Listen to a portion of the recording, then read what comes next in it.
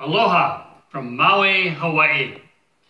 I've been growing mangoes for almost 40 years, and in that time I have cut hundreds of thousands of them.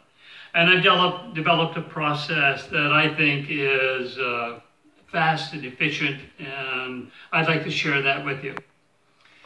So before we do that, we need to have a couple of tools. I like fillet knives for cutting mangoes, and also a serrated peeler. And this has to be a serrated peeler, not a regular potato peeler. And before you start, you have to know that your knife is sharp.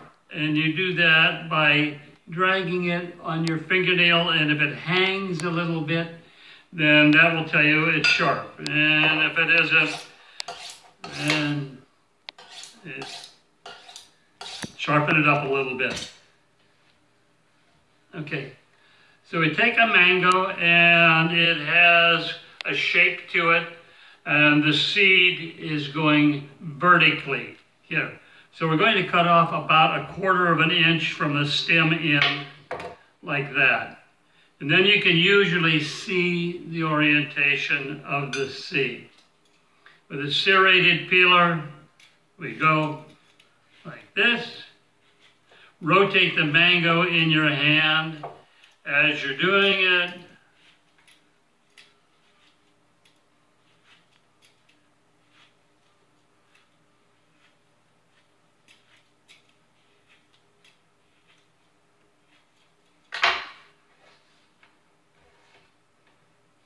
Okay, so now we have the mango peeled.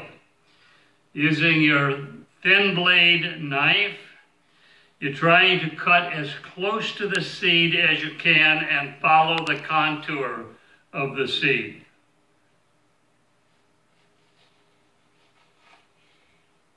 And do the same thing on the other side.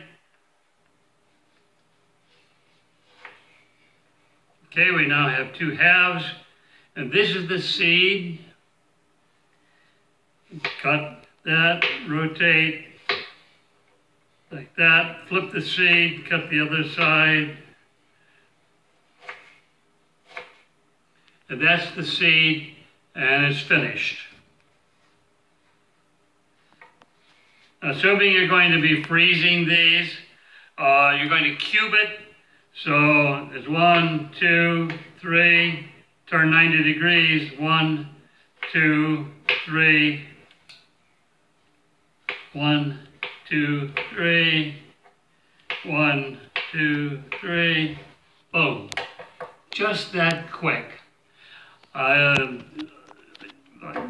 I'm pushing it, I can do a mango in under a minute.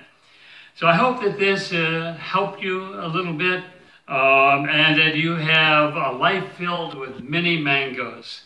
Aloha nui loa.